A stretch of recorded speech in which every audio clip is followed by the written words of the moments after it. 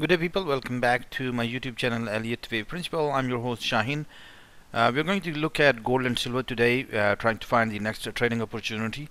And gold has gone up for 5-6 days, and it has stayed in quite a tight range. And the range I'm talking about is here over here. It made a top, came down, and it went up, and then we are seeing another range area right over here as well.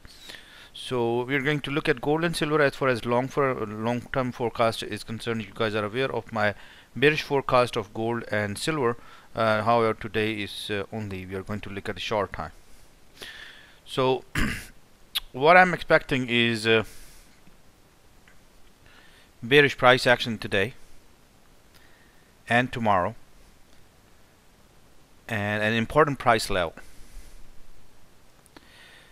That's the price level that indicate that the pattern actually started from over here, goes over here, or it goes continue up over here. So when the price breaks 2032, that will confirm that the pattern that actually started from over here is complete. Either it's complete over here, or it's going to go up and it's going to complete. We are going to look at it.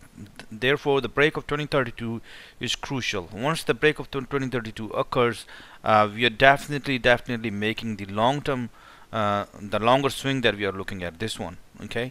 So this is the longer swing that we are expecting, and we have been expecting it.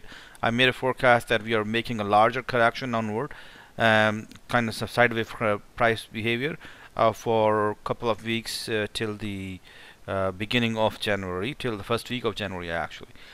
So we are expecting for that price action to happen.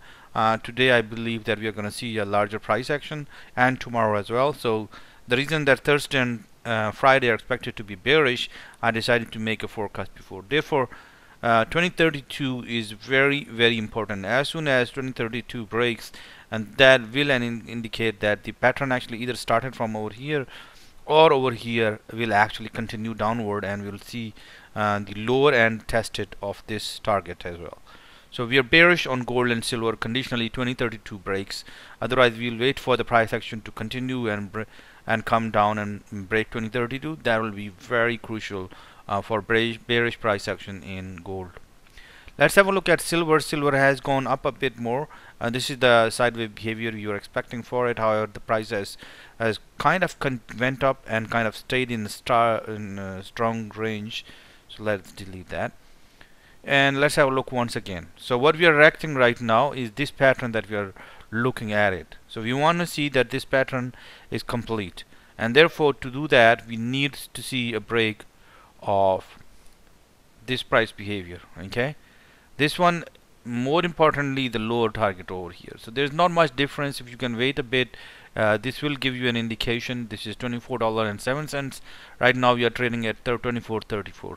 Either price is going to go up a bit and then come crashing, or either it's going to come come below 24.7 right over here. So that will make an indication that we have completed the structure, and we are going to go down right over here in this area.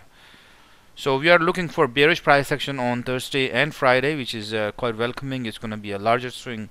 It will create a lot of profits if you can trade it accurately. And thank you so much. I have already started the crash of everything series. We are going to continue our analysis, and I think I'm going to look at stock market, and we will try to we have seen bearish price actions yesterday in US stock market as well. Pakistan stock market, it went down quite a bit. So we are going to look at whether how the crash of everything is going to include stock market as well. So that's the next thing on my mind. Probably I'll be updating during the weekend. Wish you good luck with your trading. Have a good one, and bye bye.